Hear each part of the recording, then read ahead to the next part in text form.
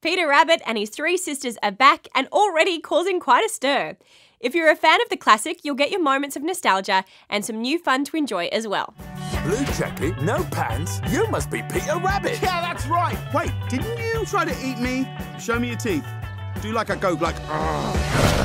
It was you! I knew it! How are you? So good to see you. Hey, hey, hey!